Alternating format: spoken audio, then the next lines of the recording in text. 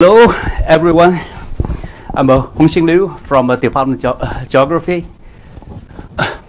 Okay, so my teaching and research in this area is mainly remote sensing. I do many different types of remote sensing, that's including multispectral, hyperspectral radar, LiDAR, altimetry, and passive microwave. That's kind of primary tools I'm using to do remote sensing. In terms of application area, mainly kind of water related. That's including remote sensing for rivers and the lakes.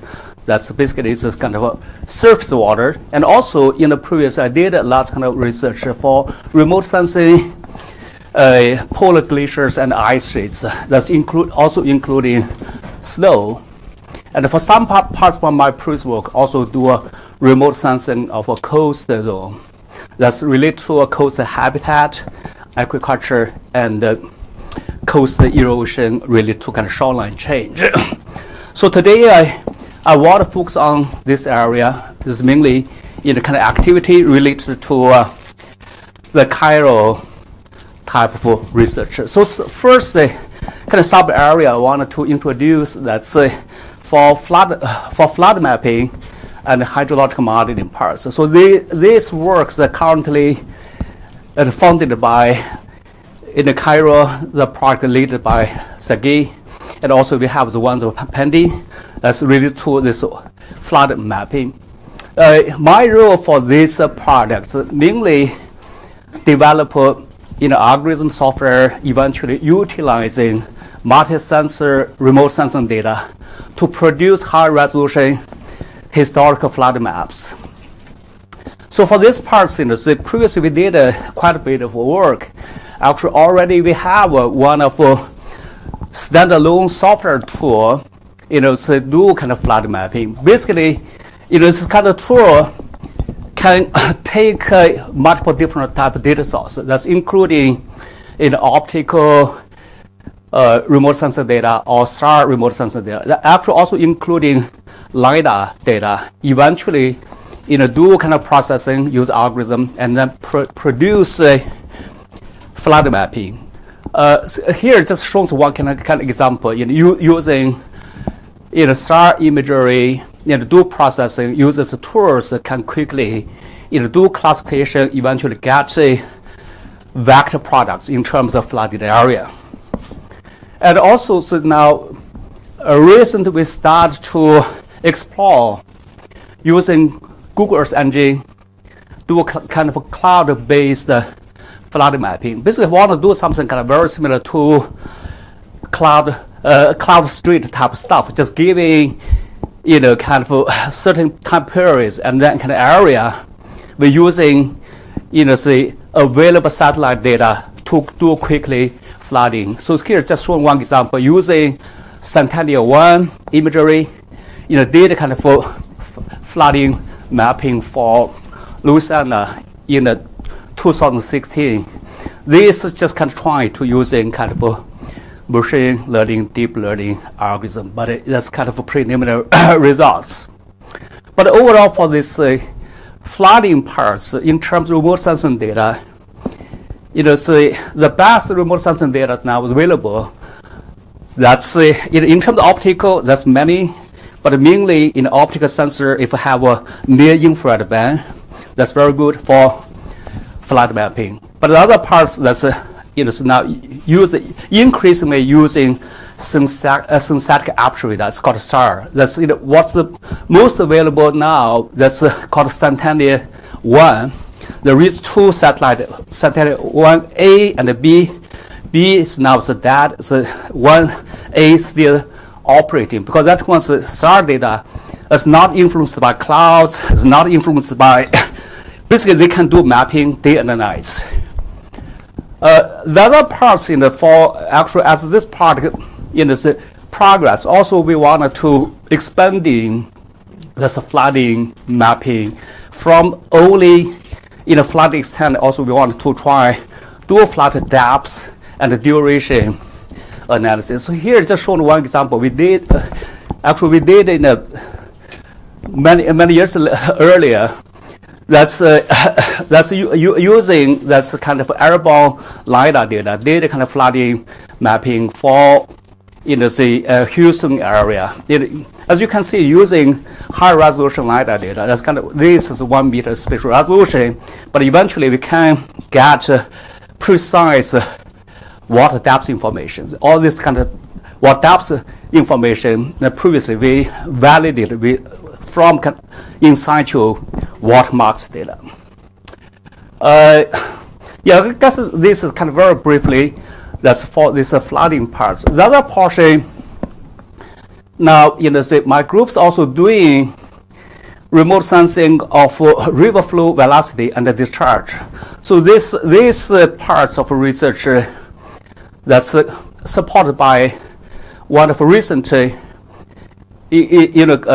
from NASA SWAT program, collaborating with Sergey and others on this the project. So for this parts, basically portion we want to use in drone remote sensing to derive two-dimensional flow velocity fields for say river flow, and the other portion basically here and the plus kind of morphology type parts wanted to support the SWAT satellite program. Basically, we do a kind of validation, large kind of algorithm development.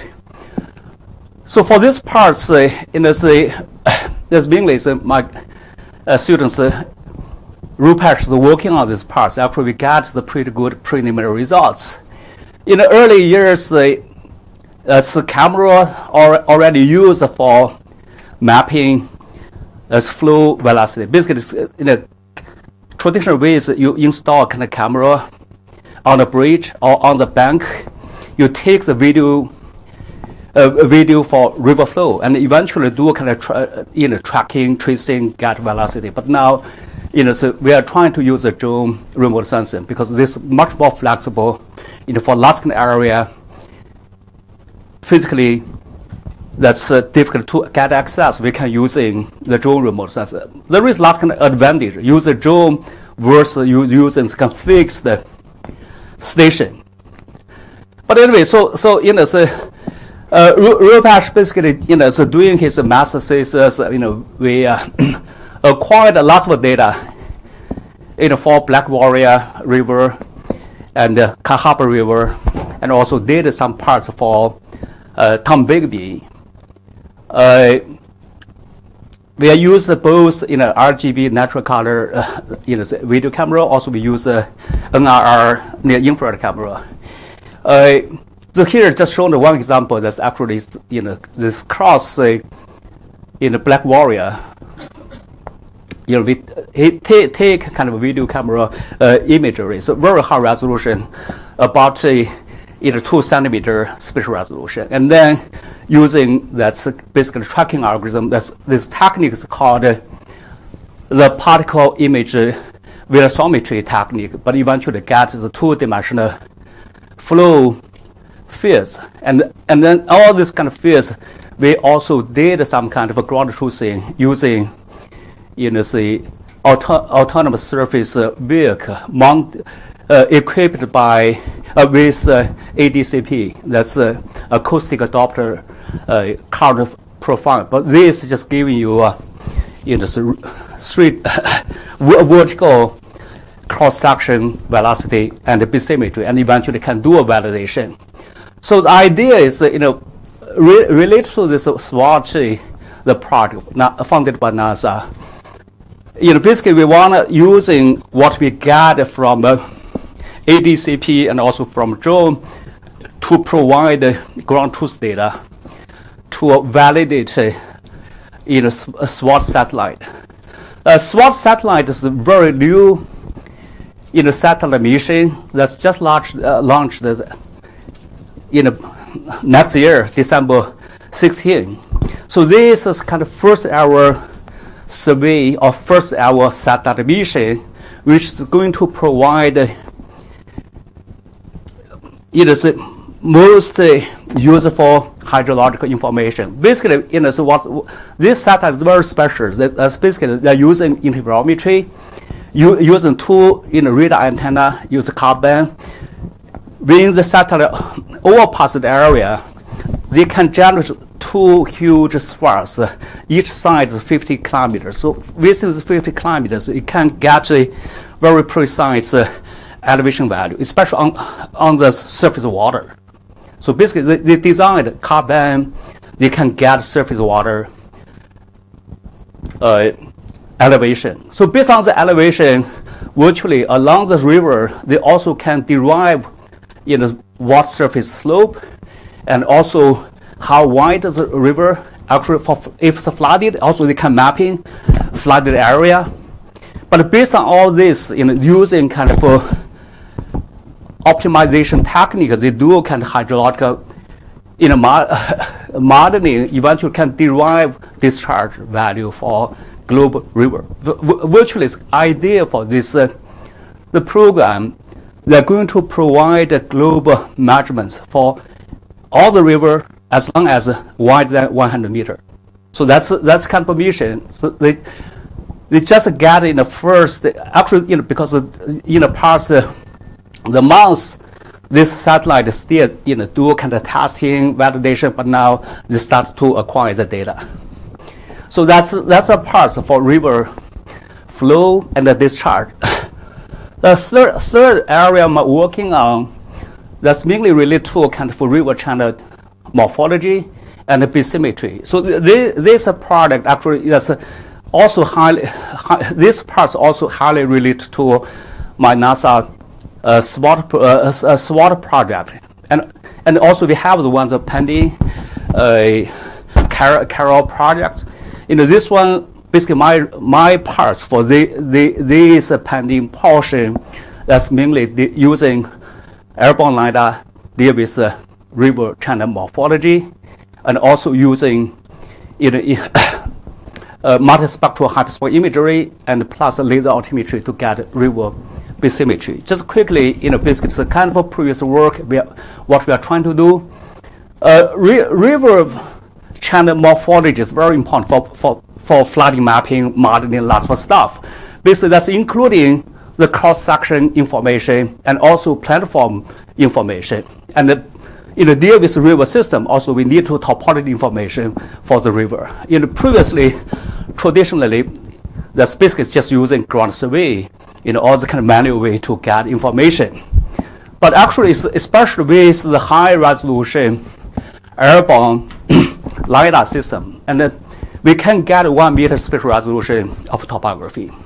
But now, with the drone system, actually, for the topography, we can get around a few centimeter level for topography information. So based on this LiDAR information, actually we can automated this cross-section information. So here's some kind of work we did previously. Basically, we are trying to conceptualize a possible cross-section on this river, and then based on this conceptualization, we can define some what we call critical points along the cross-section. For example, here we have the shoulder, and once you define the shoulder, basically you can get so-called bankful river weights or this kind of information.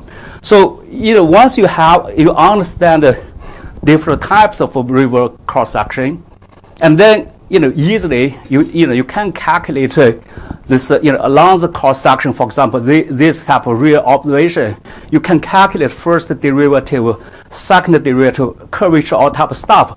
Based on all the property, easily you can determine all type of stuff. Here it just shows we developed kind of software tool along this river channel. We can searching quickly find out all the kind of critical points. Eventually, can mapping based on the LiDAR data. We can mapping as cross-section information. So here just shows one example. Basically here, we get the LiDAR. It's very detailed. As you can see, it's very detailed, 1 meter spatial resolution. But if we do here shading, all the kind of feature you can see quite clearly.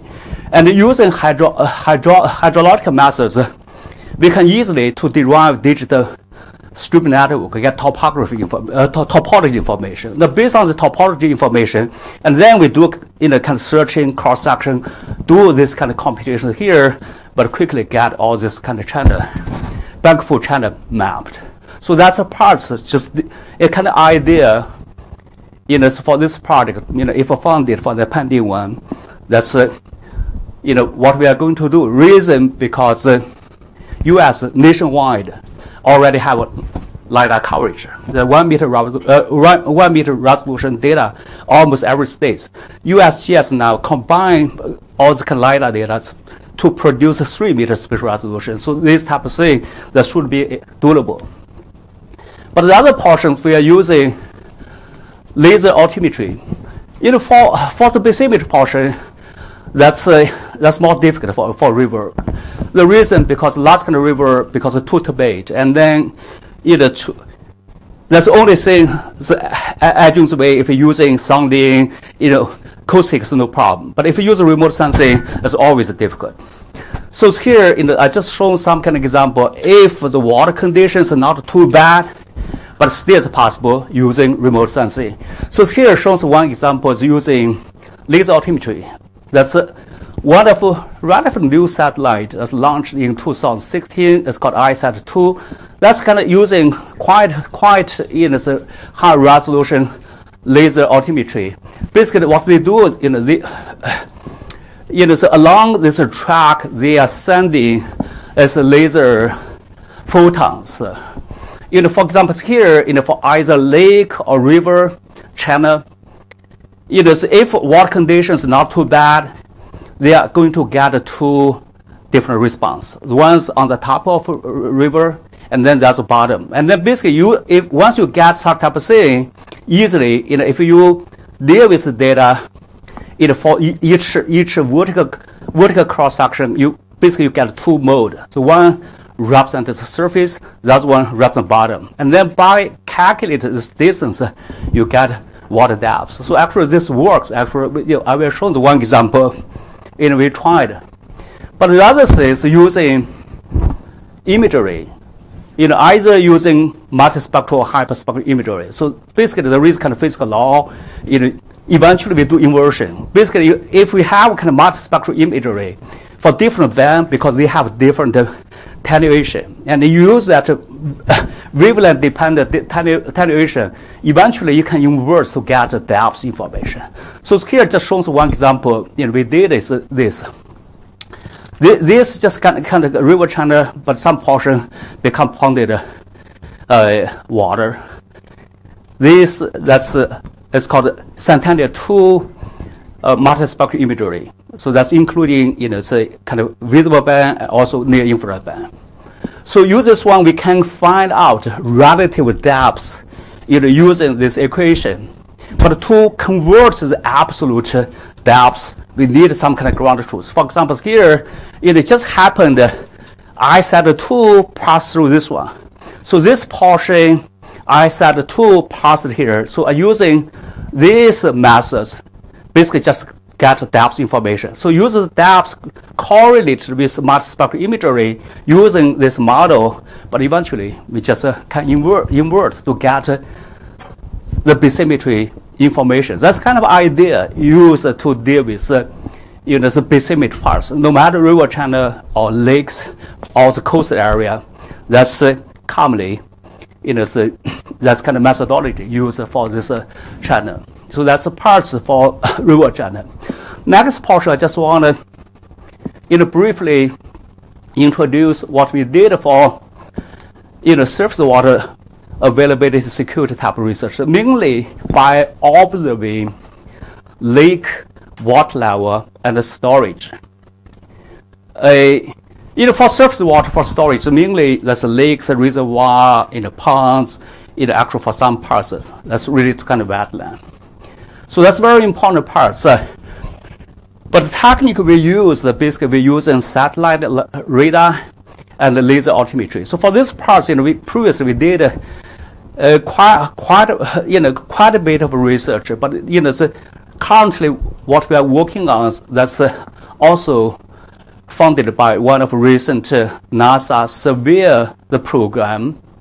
So for this program, basically we're using this kind of series of satellite radar and the laser altimetry, trying to monitoring water level and storage change in the Great Lakes region of Eastern and Southern Africa. It is my students, Javas, basically for his dissertation, already did some kind of preliminary work.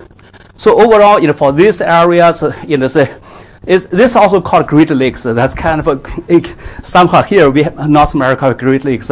In Africa, they have Great Lakes in this region. So there is a lot of lakes there, and especially one lake called Lake Victoria. That's the second largest in the world. There is lots of issue because here you know the Africa. If in most of cases have a drought, say, but some situation also get too much water, flooding. Okay, so it is that's very important to monitoring this kind of a change. So the technique we use, basically using series of altimetry observation. That's virtually the first one's called geosat. This one, the data quality is not good. That started with this satellite in 1992. That's continued now. Still multiple altimetry sensors working. Virtually, you can get in the past 30 years of long-term records. Here, just showing one example. Actually, we did all the multiple major lakes and then use the altimetry, get this kind of change. From this kind of change, the one thing that definitely you can, monitoring how water availability is changing. But the other thing, given it's a long time series, also you can do trend analysis, seasonality analysis, find out the drivers for this water availability issue. But anyway, so that last portion, let's say the parts we do freshwater quality mapping and monitoring. So currently the two in the funded project supporting this part of research. The one that's from Water Research Foundation, but the other portion that's NASA, that's a severe program, parts also deal with water quality. And also we have the one of pending USGS project, basically that's mainly deal with targeting water quality type stuff. So overall, freshwater is so important, but that's experiencing global degradation. That's the last kind of problem. Major issue, I guess now most people know, there is a kind of serious HAB issue. And besides this one, I guess some also emphasize nutrients loading, that's called eutrophication, and plus all this type of stuff that's high stability. That's also because the quality is also influencing water availability and security. So traditional techniques, that's two different ways. One thing, they just install kind of a long-term station. Yeah, this one's good. Basically, they can get a continuous high temporal resolution data, but problem is very expensive. They can only have a very sparse observation. But the other way, just do kind of more like a field survey type stuff. Use kind of boat. They can sample more area, but still it's quite expensive. And plus, so in terms of time, that's very sporadic. So to do this water quality remote sensing at large scale, long term, that's remote sensing is the way to go. So just quickly, explain how remote sensing can do water quality. So water quality, for do water quality remote sensor mainly use optical remote sensor. So optical remote sensor, either multispectral band or hyperspectral band. Basically, all the kind of bio optical property, kind of constitutes in the water. If we use a sensor recorded, but all the information will be coded into the image. That's called spectral information. Especially if you have multispectral the data, that means you get a detailed spectral signature on this your data. And using actually, as you can see here, if chlorophyll concentration is different, the curve different, that pixel value combination is different. Similar thing, for sediments, concentration different, and then here is different. So basically, we try to figure out algorithm inversion to figure out what quality, the property. So overall, so now use the most often, especially for river and the lakes, we need too high resolution. So use the most often now the best data sets called Sentinel-2, A and B. That's basically repeating every 10 days for each satellite, but eventually every 5 days because of 2 satellites. So here's Landsat, that's the second best. That's repeating cycles 16 days, but eventually 8 days. All these 2 combined together, you can get something like every 3 or 5 days, you get the data. Besides this one, you also can use high resolution stuff, but this is not free. So that's satellite parts. But the other portion, just definitely, if you use a drone, you can get even much better data. Actually, now my groups do a lot of say using different. For example, here we have a 10-band mech sensor system, and also we have a hyperspectral the drone system. So you use this overall processing to get all the different water quality parameter. The 2 parts are very important. One thing in term processing, that's atmospheric correction, but the other portion, inversion models. Inversion models, previous technique, one of the major things that you need a kind of calibration, need ground truth data, but once calibrated, they only can using where they calibrated or when they calibrated. Basically, there is no spatial transferability or temporal repeatability. So one of our major kind of progress in the past years, we developed one technique called unsupervised deep learning technique. So this deep learning technique eventually works so where say once you get a model, actually they can use say regionally. You calibrate on this lake, they can use on other lake. You calibrate for today, this year, they can use trace it back, or in the future. So this actually UA is applied for U.S. patent for us, actually just approved this year. That's after 2 years application. But anyway, here is the shown thing. From that one, we calibrate for one lake, but applied to the other one, this works in terms of the algae bloom monitoring. But similar thing, for we did a kind of calibration for this Mobile River basin. We are using calibration sites around the confluence area between Black Warrior and the Big Tom B. But this calibration model used for entire watershed. We did a kind of validation, got very high accuracy. That works.